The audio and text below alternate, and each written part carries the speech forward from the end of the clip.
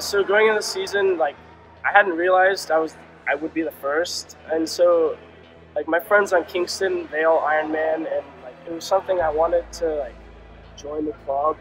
Like I don't have as much experience as them, and so catching up to that meant a lot to me. So I've been putting in a lot of training and like working my tail off. It was really exciting last Saturday when I made the last two state times. I dropped a lot of time in those two events, and it was just like it was the next milestone for me. I do. Noreen calls me Honeybee. She gave that to me my freshman year. She said I was sweet and I didn't sting, and so yeah, that's where that comes from.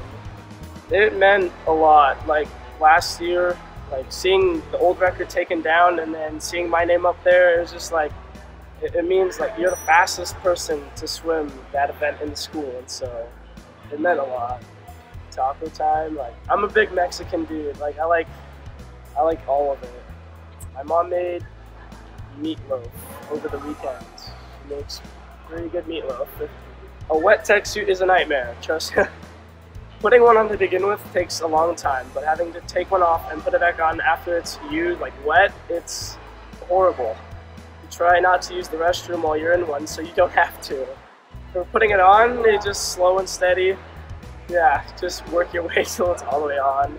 I mean, like, there's the big name Michael Phelps. Like, it would be cool, like, he's, like, I don't know, I've always, like, it's probably, like, what everyone says, but, like, I've always thought, like, looked at his fly and, like, be like, man, I wish I could swim like that.